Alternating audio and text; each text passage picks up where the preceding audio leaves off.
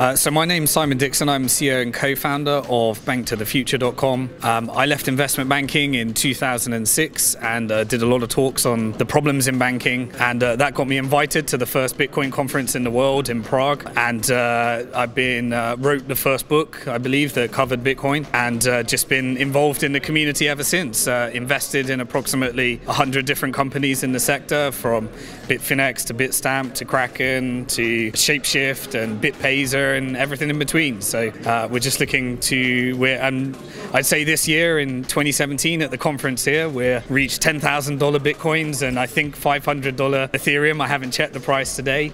So it's just a great time at the conference to see kind of where we've gone in this very short period of time.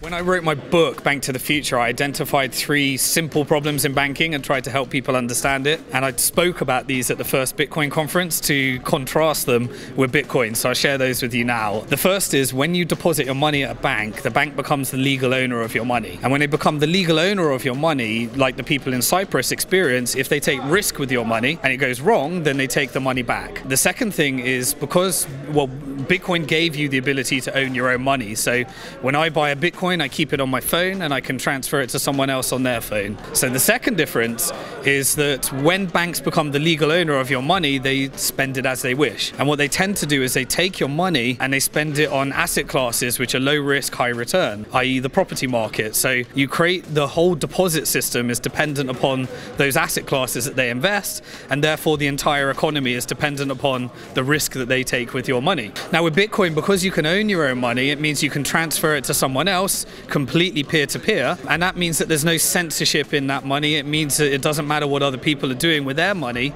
There's no systemic risk in the system unless you choose to give your Bitcoins to someone else, like we did with Mt. Gox, where 70% of people gave it to a bank and recreated banking. The final thing is a bit trickier for people to understand, but essentially Bitcoin has a fixed supply, whereas traditional money means that they always increase the supply in order to grow the economy. The effect of always increasing the supply to grow the economy means that the value of your money goes down over time in your domestic currency, and therefore you need to work harder in order to increase your savings. With Bitcoin, because there's a fixed supply, as long as the demand for those Bitcoins and the use for those Bitcoins go up over time, it means that the only place that you can take that out is the actual price. And so what we've seen over the years is each year Bitcoin becomes more and more useful to different people because there's so many different user cases for it.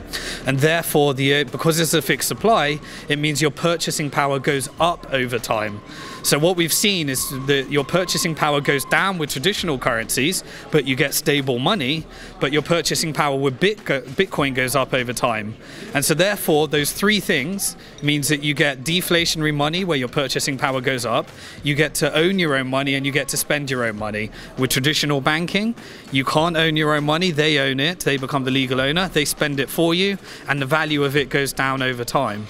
And so what we've noticed is this trend where people are spending in our community, as this is getting more and more traction, they're trying to spend inflationary money, which is stable, and save deflationary money, which is increasing their purchasing power.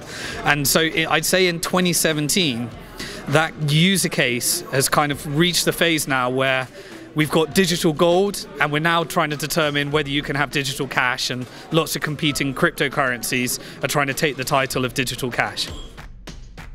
I don't believe that there will ever be the end of fiat money. I think fiat money has a purpose. When I land in Singapore, and if I want to go and buy some bread, then I want to use a stable money where that price next year will be similar. But in terms of having my savings, I want as least of my money in the Singaporean dollar, and as much of my money in a deflationary currency or an asset class that acts like digital gold. So I believe in the future the two will intersect, and I believe that there will be a major systemic risk event that means that people will actually decide. So what we're seeing right now is governments all around the world determining how they're actually going to protect the systemic risk in the financial system. And so what central banks are doing is they're creating their own digital currencies. They're not going to compete with Bitcoin. They're definitely not a competitor competitor. They don't even need a blockchain. They're just a ledger on a central bank. But as the banking system, as governments decide to make cash illegal, so you can't own your own cash, and as governments decide, as banking system collapses because of the systemic risk, what the government will do this time is they'll allow the bank to go bust, and they'll take everyone's deposits that they had at a bank, and they'll open up their digital wallet and replace it with this central bank digital currency. And so you'll still have a movement away from the banks being able to go bust, but you'll still have your fiat currency.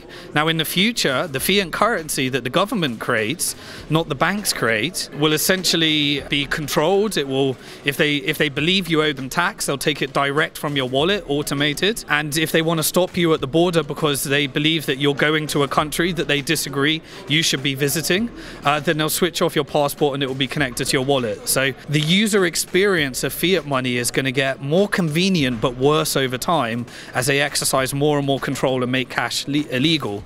And what that's going to do is going to drive the two user cases of people saving in digital gold, i.e. Bitcoin, and then accepting that they want to transact in digital cash, but they want that to be in a way, where you've got the stable currency that you spend your goods on, but you also have your currency which isn't controlled. And I believe that a lot of wealth is going to go into that sector. Hence the reason why Jamie Dimon calls Bitcoin a fraud, because he knows that he charges millions and billions and trillions sheltering everybody's assets so that rich people can do that Bitcoin does for free. Well, really what we're seeing right now is kind of the first user case of Bitcoin and digital currency was anything that involved censorship, i.e. people wanted to buy drugs online, they used Bitcoin. People wanted to gamble online, they used Bitcoin. But what that has done is it's gradually changed the user case over time, where now all of Wall Street, all fund managers, everyone around the world want to use it as an uncorrelated asset class. So originally we had a highly speculative asset, was the first wave. Then that led to startups creating lots of different things that made Bitcoin more useful, but it was mainly used as a censorship-resistant currency. Now we had all the companies building applications that made Bitcoin more useful as money, like Bitcoin debit cards and those things. So people started to earn wealth and then spend wealth very easily using those. Now we're seeing the institutional phase where people are trying to invest in an uncorrelated asset that won't go down with the stock market and all the other assets that are in bubbles right now. And while many people think that Bitcoin is in a bubble, it's simply growth, like people are actually using. There's more and more user cases and more money is going into the sector. And then eventually we're going to reach the point where maybe it won't even happen with Bitcoin. It will happen with some other type of cryptocurrency where they figure out a way where people can have stable money but transfer it digitally without censorship and without any type of control. But that won't be the same thing that's an investment product, because there will be no investment in stable money.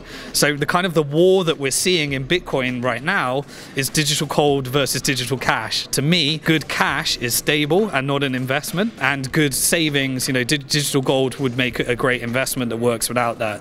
And so this is we don't know where that's going to go. People are creating alternatives. It's created a very competitive environment. Governments are creating their own currencies, and really it's just currency war and making governments more honest by they got competition that's coming through.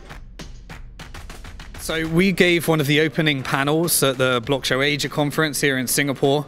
I personally live in Hong Kong, and I've recently been to Vietnam and Bangkok, and now we're in Singapore, and then next we'll go Seoul in South Korea. And I just think the most interesting thing that we're seeing right now, and is really encaptured at this conference right now, is just a massive amount of energy and just so many different people, investors, companies, entrepreneurs are looking to create new innovation. And what I think is really interesting is that, because we've got these things called ICOs and tokens, which have many problems, but what we're seeing is an exodus away from geographical locations like Silicon Valley, where the best way to raise finance is to get away from Silicon Valley, and that is a ginormous change in the way that people are doing things. We're seeing people migrate over to Southeast Asia, where they see the highest potential in terms of leapfrogging traditional traditional finance going from cash to cryptocurrencies and having major impacts. It's just the energy that we're seeing. We're seeing an exodus of staff away from the banking system, all creating their own blockchain startups and working for different companies in this sector. And as the value is going up more, it's when we've got now over $300 billion of market cap. We've got $10,000 Bitcoin and $500 Ethereum, and we've got billions and billions of dollars in alternatives.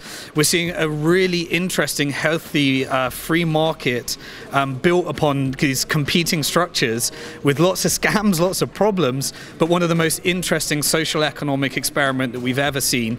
And I think that's really encaptured in this conference with such a wide variety of people from all around the world that are now getting interested and catching up on what's been happening over the years.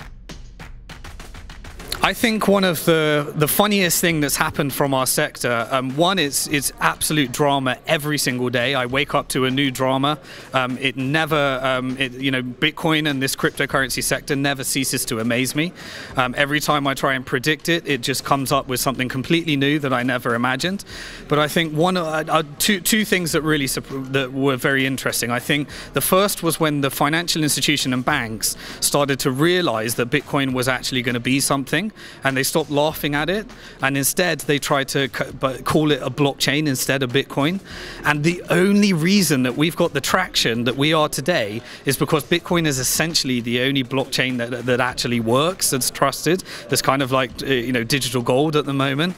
And the reason that it got so popular is because the banks pitched this thing called blockchain, and in pitching this thing called blockchain, every corporate, every fund manager, everyone tried to create all these different applications.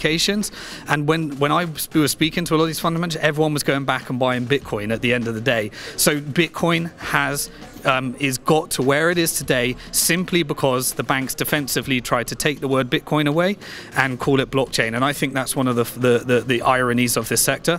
Thank you, banks, for promoting this sector and bringing Bitcoin to the masses. The second thing that I think is really interesting is that we're in such a weird phase in terms of this technology that now, just by holding Bitcoin, you get paid dividends of new cryptocurrencies where there's a civil war inside Bitcoin and people decide that they're going to want to take it in different directions.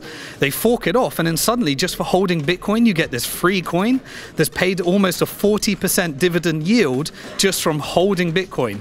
Nowhere else but crypto would you have just things like that happen. And in 2018 and beyond, I'm sure we'll see many more interesting things and many stories and many more unexpected turns as the whole world starts to enter this sector.